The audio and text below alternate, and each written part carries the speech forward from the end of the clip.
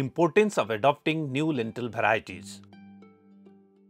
Lentil growers face low yield due to the continuous use of old varieties kept by farmers. Plants from these seeds often tend to have poor germination and growth, lower yields and more disease. Many new and improved varieties of lentil are now available, which can lead to the much higher yields and profits.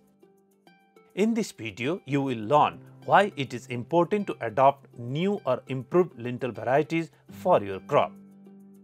New seed varieties may offer improved traits such as disease or pest resistance, increased nutritional value or resistance to drought or waterlogging. In most cases, these improved varieties are more resilient to weather and pests. The benefits of these new varieties far outweigh the cost to purchase the new seeds. The higher quality grain produced by these varieties may provide new market opportunities as they are in high demand from buyers. With the same amount of work, new seed varieties can produce much more in your existing field. This can provide more grain to sell, leading to increased profits, food security, nutritious food options, and other benefits for your family.